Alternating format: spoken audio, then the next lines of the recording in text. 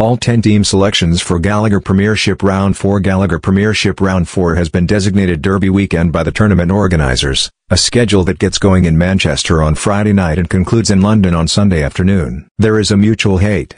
You want to have a go at them. What an occasion it's going to be at Croke Park with an 80,000 plus sellout for this huge Irish inter-provincial derby. It will be a new league record attendance by some distance, and there's sure to be an electric atmosphere at the famous Dublin venue. Is this why Ireland and England struggle to win World Cups? Hull of 8 ne what ons 8 ne. They don't know what we know. This refrain, popularized by the UFC fighter Dricus du Plessis, has become a mantra of the Springboks.